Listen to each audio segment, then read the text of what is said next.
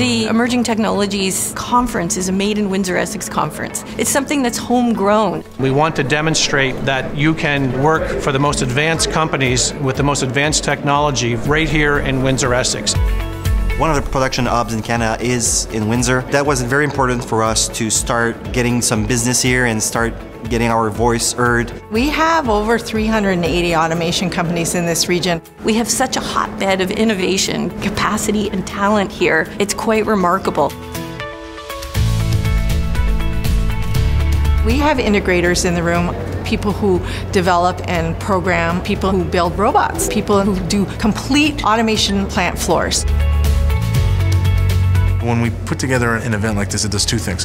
One, it gets everybody talking about it and sharing their ideas, but also signals to those OEM customers how big a cluster we have in Windsor. The concentration of manufacturing cannot be found anywhere else like it is here in WindsorEssex. In the field of automation, we're at the top of the world. In WindsorEssex, the cluster is amazing. The cluster is really global.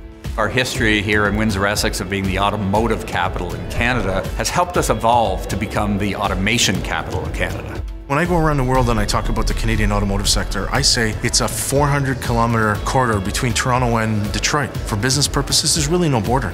This is the first year we've advertised in Michigan, we've done social media in Michigan. We have companies exhibiting here from Michigan.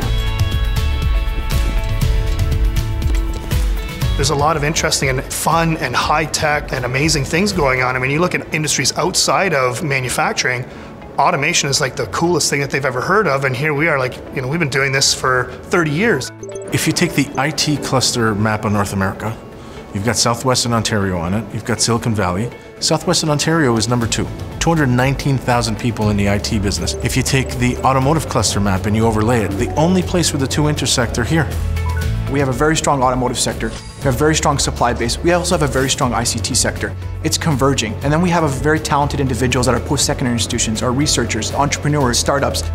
These are the kinds of events that we need to bring together the traditional industries as well as the evolution of where things are going so that we can all work together to plan for what we need to do. Coming together as a group, talking about new ideas, talking about your know-how, looking for partnership opportunities are the building blocks to moving on and trying to come together with new products and services that you can sell into this sector. As a group of companies here in the region, we want to showcase what we can do. Relationships evolve. All of a sudden you start to see light bulbs go off. A whole new opportunity for people and companies and organizations in Canada.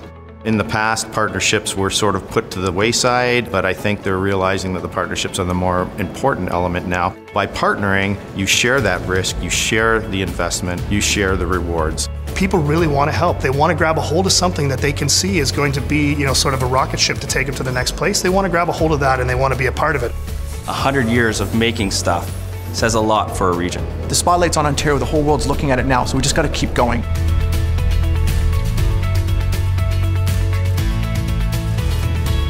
Join over 400 delegates and attend the 2019 Emerging Technologies and Automation Conference and Trade Show.